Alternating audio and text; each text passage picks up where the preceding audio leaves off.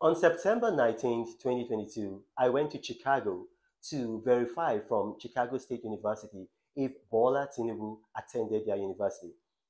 I went there, there's video evidence that I went there, and Chicago State University actually verified that Bola Tinubu attended. Now, I don't like Bola Tinubu.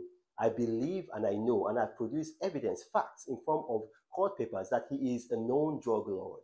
However, if I'm going to criticize him, I am not going to criticize him based on lies. And I told the world my findings. I told the media, I said it all over. Now, on Tuesday, September 22nd, I was interviewed on Arise Television. And while I was interviewed on Arise Television, one of their panelists, or one of their, let's say, journalists, told a lie. He claimed that a subpoena had been issued by a lawyer to Chicago State University. And that subpoena, that it was responded by Chicago State University, who said that Bola Tinubu never attended that university. That is a lie. I know that some of these journalists might have maybe candidates that they're supporting, and I have some information I'm not going to release to the public about their activities. However, that's not true. You see, I have a document that was given to me by Chicago State University, and in addition to this, I'm going to also give you their email address. You can contact Chicago State University at csu slash registrar at csu.edu.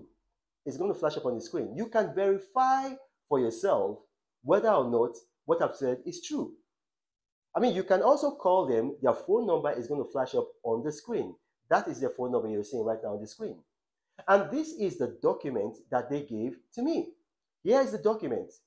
Bola Tinubu attended and graduated Chicago State University with honors. He majored in accounting. He was a good student. We should criticize the man based on truth. And there are enough things that we can use to knock him. But we are not going to use lies. It's wrong. Proverbs chapter 2, verse 7 says that the Lord God is a shield to those whose walk is upright.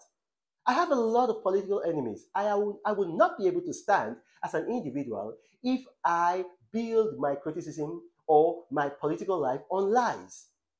And I urge Nigerian media, investigate this. Phone Chicago State University, email them, find out for yourself rather than just go with these unverifiable lies. Thank you for watching, and may God bless you.